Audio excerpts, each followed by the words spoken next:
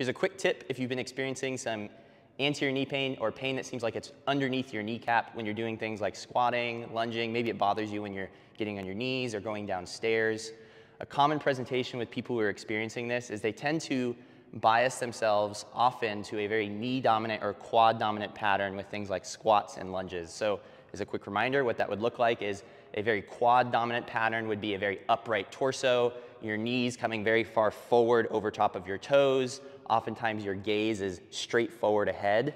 And again, that just puts a little extra pressure on your knees, and when your knees are a little sensitive, sometimes that can lead to some irritation. So a temporary modification is simply changing your gaze. So instead of looking straight forward at the wall in front of you, for example, when you're doing a lunge, is instead just shift your gaze so it's maybe 2-3 feet in front of you.